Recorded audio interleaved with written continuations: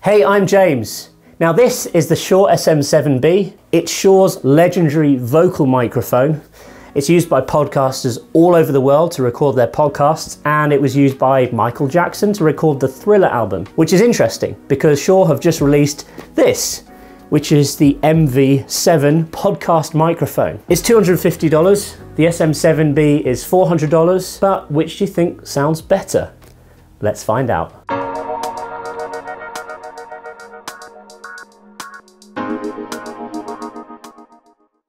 Alright, so let's have a look in the box. Firstly, we see welcome to better sound. I'm already getting excited. Let's pull this bad boy out, as they say. Right, boom. Don't care about that, don't care about that. I care about this. So let's have a look. There we go, very nice.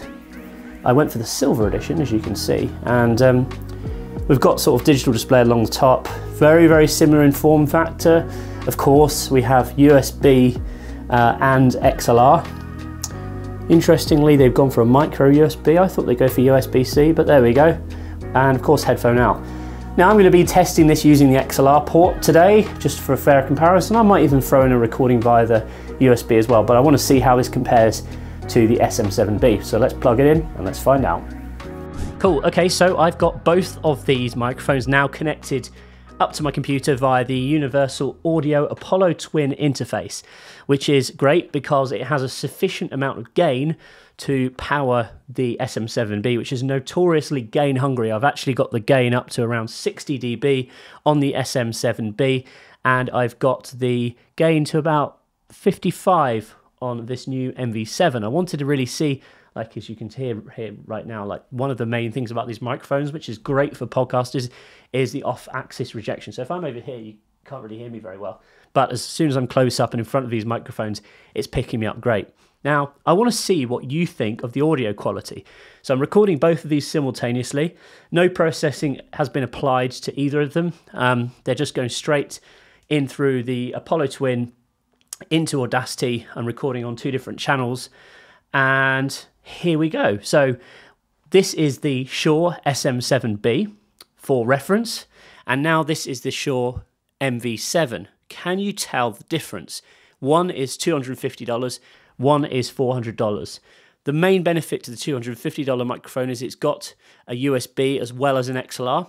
So although it does still seem quite gain hungry when I've plugged it into the interface, I've still got the gain up higher than I would have a condenser microphone. It's not quite as hungry as the SM7B, but I think both of these microphones sound pretty good. I wanted to see what you think of the comparison though. So we'll do that again. We'll switch to the Shure SM7B. This is the Shure SM7B right now. You can hear what that sounds like. And then we'll switch back to the MV7. This is the MV7 right now. And I want to see what you think. And now what I'm going to do is we're going to plug it into the USB and see how that sounds. So although this microphone doesn't actually come with a USB-C on the back, one of the things it does come with is a micro USB to a USB-C cable, which allows me to connect it to my iPad. Now, this opens up a whole world of possibilities. As you can see right now, I'm recording this on the Voice Notes app. Obviously, you can connect this to GarageBand as well. But basically, this is a portable studio on the go I have right here, which fits in, my bag and gives me really good sort of studio quality recordings. But I thought I'd just show you the versatility of this mic.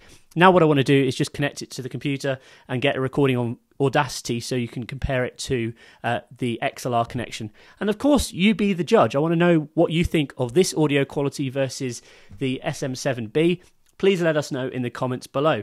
Okay, just finally then, I've switched from my iPad to my iMac, and I've got Audacity recording directly from the USB interface, which is built into the MV7. Here we go. This is what it sounds like. I'm sure you'll agree. They all pretty much sound very, very similar. But I want to know in the comments below what you think of the difference between the classic SM7B that's been around for years and it's a workhorse in lots of podcasting studios, including our own, and this new sort of all-encompassing MV7. It's got XLR, it's got USB, and of course, you can put your headphones into it. You can even connect it to your iPad. I think it's a pretty nifty bit of kit, but I want to know what you think about the sound quality. Put it in the comments. If you found this video useful, please subscribe to my channel. as I'm constantly pushing out great quality content all about podcasting, radio, broadcasting, streaming, and all that cool stuff. And if you found this video useful, please remember to give it a thumbs up. Look forward to speaking to you soon. Take it easy.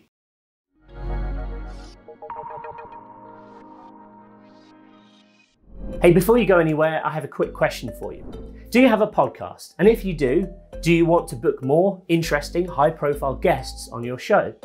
Well, if you answered yes to either of these questions, I'd love to invite you to come and join our community over at matchmaker.fm. Matchmaker is a service that connects awesome podcasts just like yours with incredible and high-profile guests that make for really interesting conversations. It's really straightforward to get started and completely free to sign up. Just connect using your LinkedIn, Facebook, or Google account, and then you can begin connecting with guests based on their area of expertise, location, and much more.